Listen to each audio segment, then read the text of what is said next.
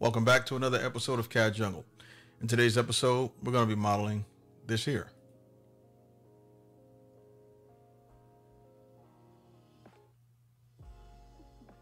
All right, let's hop right to it. What we're going to be doing first is starting out by creating the base. To do that, let's go ahead and start out by creating a new component. And let's create a sketch. And let's put it on the top plane. To do that, select the top view, select the visible plane.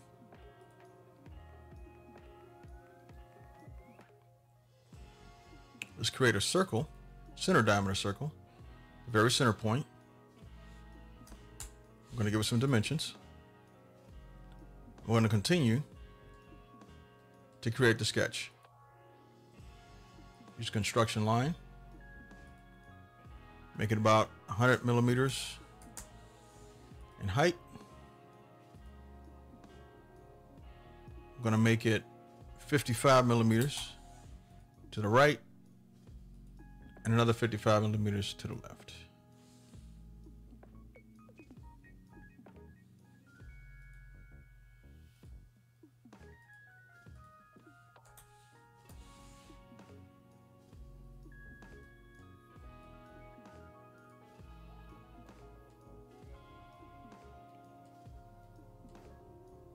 Let's create another center diameter circle in the center at the top, right at the point where we created those two lines. Let's go ahead and turn off construction. Make this 30 millimeters.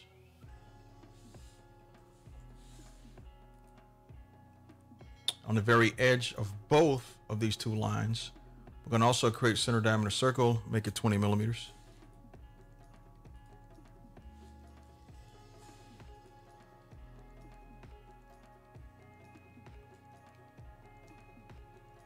Now to get this portion right here, we're going to use a slot tool. So let's go here into create, slot, center point slot.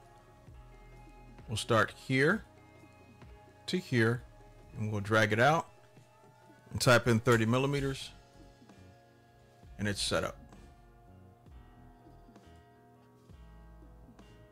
We're going to take the line tool and let's go ahead and attach this to the circle here. Try to make it about as perpendicular as we can get it.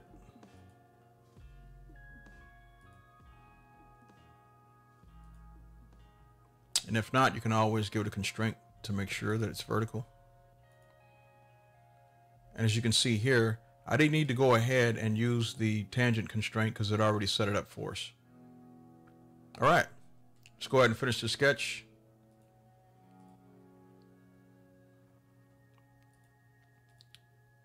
And let's select the profile.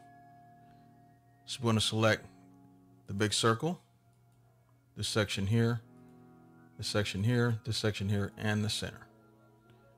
We're going to give it a 77 millimeter height or thickness.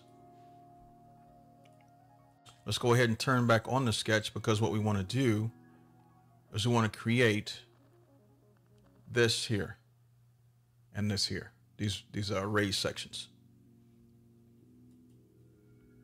All right, so we turn on the sketch once again, and we're going to select those profiles. This profile here, here, and here.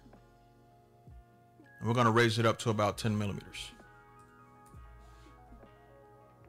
Make sure the operation is set to join, not cut.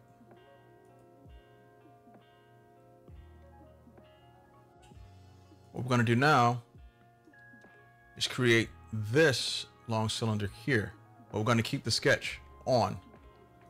So go ahead, use the extrude tool, select this profile, and we're going to make it 88 millimeters in length.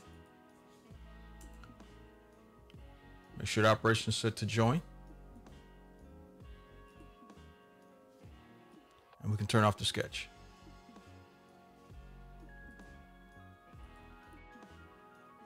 What we need to do now is create this post right here, or shall I say this raised section. So let's create a sketch on this face. We're going to use the center diameter circle starting in the center. Make it 45 millimeters. Finish the sketch. And we want to extrude that portion to about 23 millimeters.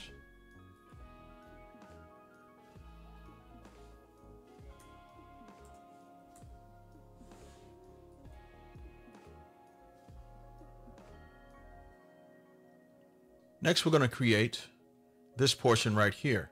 To do that, we're going to have to create a set of planes. So I'm going to go ahead and use the offset plane. And I'm going to select this plane here and bring it out this way and make it about negative 28 millimeters. I'm going to create a sketch on that plane we just created. I'm going to start out with the line command. We're going to be drawing a line on this edge here.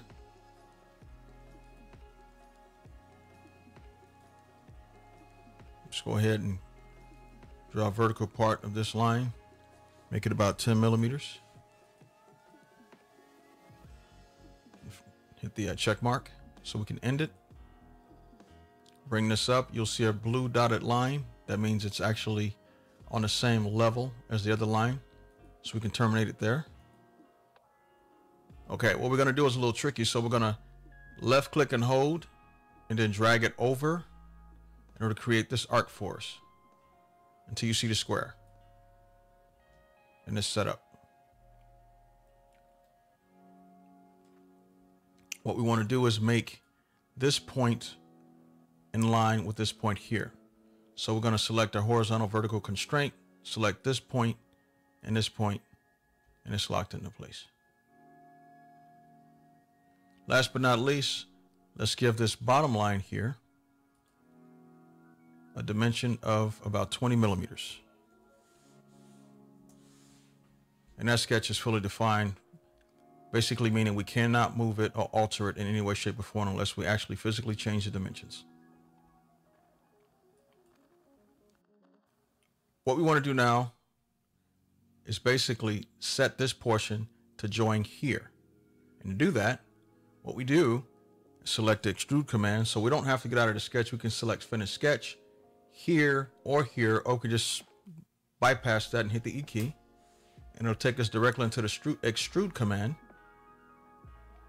On the extrude command panel, let's go ahead and select extent type and set it to object. Now let's just go ahead and select this face here, and it'll automatically join. Click OK. What we want to do next is set it up so we can create the holes here, here, and here, as well as here. So we're going to create a sketch on this face here, so which is basically the bottom. I'm going to draw a series of 4 holes. The first hole, the big one at the top, we're going to make 30 millimeters. And as you can see, based on this radius here, we should have an invisible marker here, so you can select it and you'll see a circle. We'll left click and drag out, and we'll make this one 12 millimeters. And we'll do the same thing on the other side.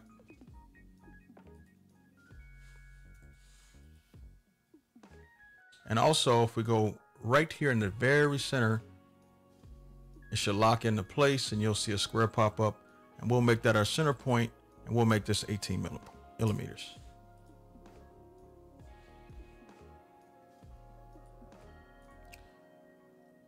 Next, let's finish the sketch. We're going to use the extrude command. Select the profiles we just created, the 4 circles. Drag the arrow up, and in doing so, let's go back to the extrude panel under extent type and select all, and that should do it for us.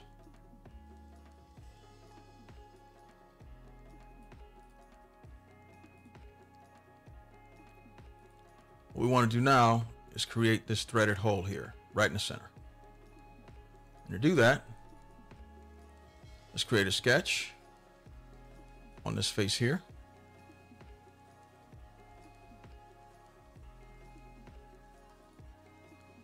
And let's find the actual center point. Will be right here based on this radius here. We'll make this 10 millimeters. Let's go ahead and finish the sketch.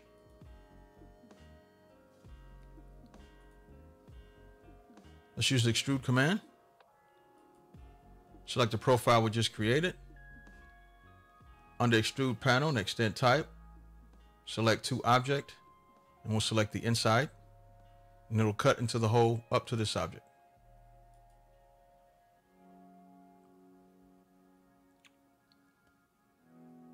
Let's use the chamfer command because we want to bevel this edge before we create the threads. So we'll select chamfer, select this edge. Actually, let's make it a 0.1 for now.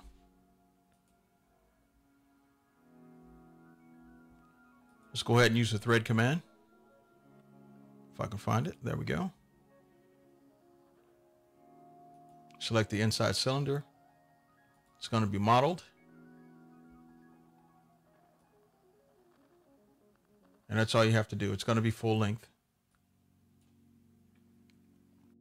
Now I'm going to show you a little trick here. Let's just grab it and drag it ahead of the thread command. Now I want to modify this again. So I'm going to select edit feature. I'm going to drag it in real time to get it to exactly where I want it to be. And you can do this as you see fit.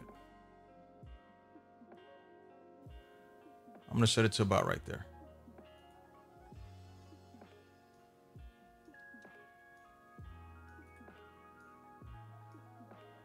Okay, next we're going to create this portion right here that basically connects this cylinder to this cylinder. And to do that, we're going to be using the rib command. So let's select the right view. Create a sketch on the visible plane.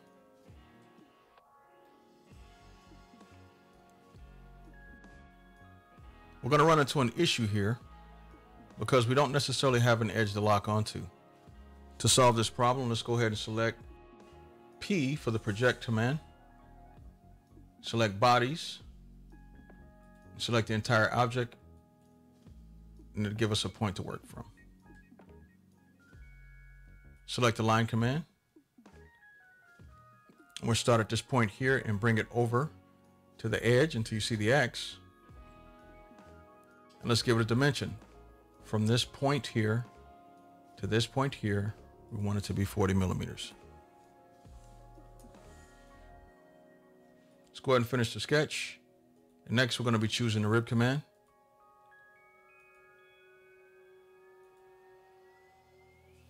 We're going to make it 8 millimeters. Again, if you run into a situation where it looks like this, we want it to be symmetric on both sides. Or if it looks like this, just flip the direction and you should be good to go.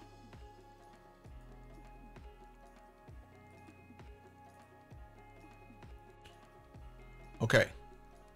What we need to do next is create this rib as well.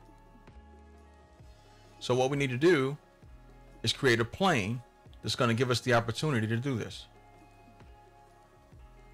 To do that, we're going to go to construct, axis through cylinder cone torus. Once that's created, we're going to go back to construct, select plane at angle, and select the axis we just chose. And make sure that the plane is perpendicular to this rib here. So right now it's set at 0 degrees and make sure it's perpendicular.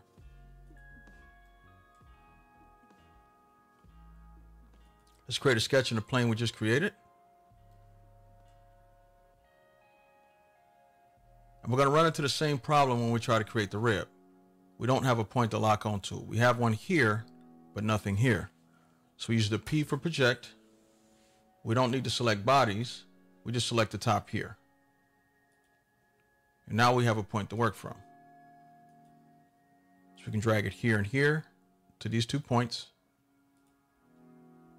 And we're going to create one more on the inside. And that's basically going to give us our lead in guide.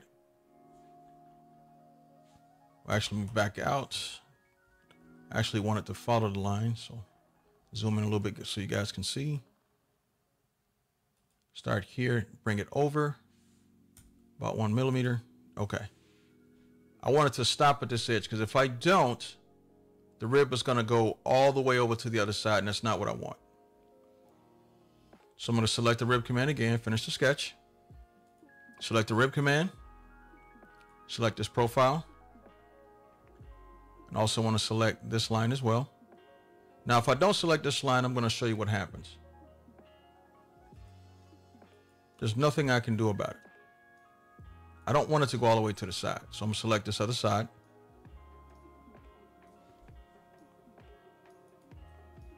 Okay. Flip direction, and it stops exactly where I need it to. Now I want to get the other side going. So I use the mirror command for that. Type is going to be set to features. I want to select the rib I just created. Mirror plane.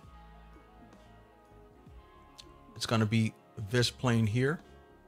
That's perpendicular to this object here. Computer options set to adjust. And we're good to go.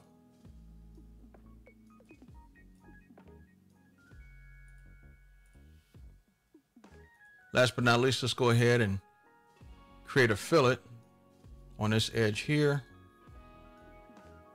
and this edge here. And we'll give it 10 millimeters. We'll hide the construction line. And that pretty much wraps it up. Well, I hope you enjoyed this brief and quick tutorial. Stick around, and I shall see you in the next one.